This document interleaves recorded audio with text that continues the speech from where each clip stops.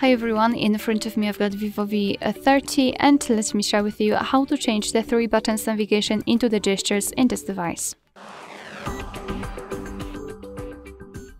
So if you've got the 3 buttons navigation and you'd like to set the gestures, simply enter the settings. Now in this general list, simply scroll down to the very bottom to find the system and tap on system navigation at the top. And as you can see here, we've got 2 different options. Let's pretend I've got 3 button navigation. I just wanted to show you that here you can customize it. So either you can change the icon style and reorder the back button and the reset.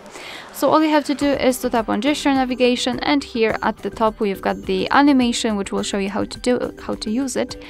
Here you've got the customization. You can hide or show the bottom bar. So this line, it's totally up to you. You can swipe to bring up the digital assistant and go through the gesture navigation tutorial. I will also explain how to use the gesture. So basically all you have to do is to swipe your finger from the side to the center to go back to the previous page, just like that. And as you can see, it works also from the left side. If you'd like to go back directly to the home page, swipe your finger from the bottom to the center of your device and make sure that this motion is quick and short, just like that. And if you want to open the recents, simply repeat the gesture, so from the bottom to the center, but elongate it and hold your finger somewhere here, like that. And here we've got the recents.